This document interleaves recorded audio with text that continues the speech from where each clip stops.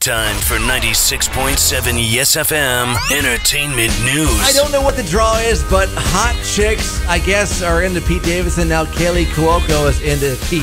Okay, here's the thing. He's not like across the room like a good-looking guy, but he is funny. He's already dated some beautiful girls. Right. And I'll tell you, personality, I think, is more important than looks, because I've seen some cute people, and then they talk, and man, they lose that luster dust fast. Apparently, he gets more sparkly when he talks, because word is he and Kaley Cuoco, they have more chemistry than people expected. They both broke up with their partners after filming their new rom-com together. They're saying that they haven't been shy about dropping hints that they find each other attractive. They have fun together.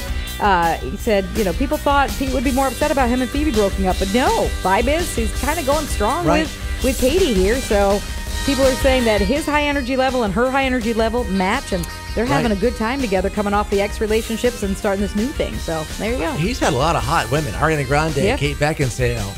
I don't know. Phoebe. And then, he's also with Phoebe too. Yep. When you go look at all the films Bruce Willis has done, yes, there's several that are duds. Oh, that you've never 100%. heard of. They were super crappy. Yeah.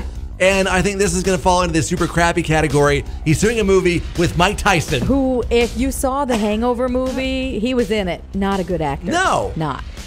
Mike is funny for the wrong reasons. He's not funny because it was scripted that way. He's just kind of a big goof. But yeah, new picture coming out in 2022. Film synopsis reads, when his daughter is murdered, William Duncan takes the law into his own hands, setting out on a quest for retribution.